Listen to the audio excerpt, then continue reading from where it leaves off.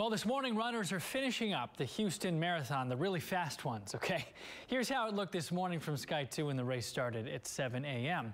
Channel 2's Taisha Walker is live in downtown Houston outside the GRB where the winners are filtering through. Taisha?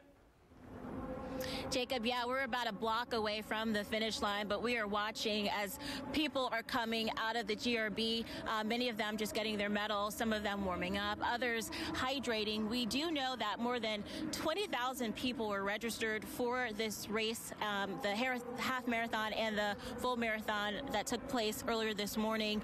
Runners here from 59 different countries, all states within the United States. The two lead runners, let's talk about those.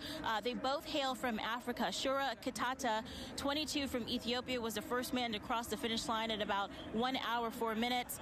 And coming in a minute and 15 seconds later, Bridget Korsky, 24 of Kenya, the first woman to cross. Both of them telling me they were confident that they were going to win, but the cold weather was a challenge. We did speak with a few other participants about the race. Take a listen to what they told me. Right now I feel great because I'm finished. So this is my first time to do Houston and I love the course. Thought it was really well organized and nice and flat, and the weather turned out pretty good, so can't complain. Last year was perfect weather. This year we had some wind, but probably right about the same. So very happy with it and happy with the support and everybody that's out here. It's just amazing.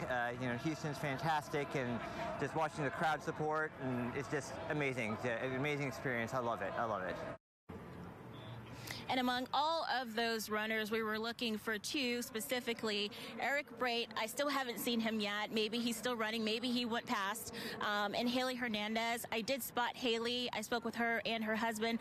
Both are doing fine, feeling accomplished that they completed this half marathon today. Back to you, Jacob. Almost makes you want to get out there and run the marathon yourself. No, it doesn't. Not so much. Yeah, Ken Burrell's saying the same thing. No, not so much. Maybe next year. We'll work on that. Maybe. We'll work on it. All right, Taisha, thank you. Remember, on click2houston.com, you can get a wrap-up along with winners, videos of the winners as well. Just look on the homepage for that.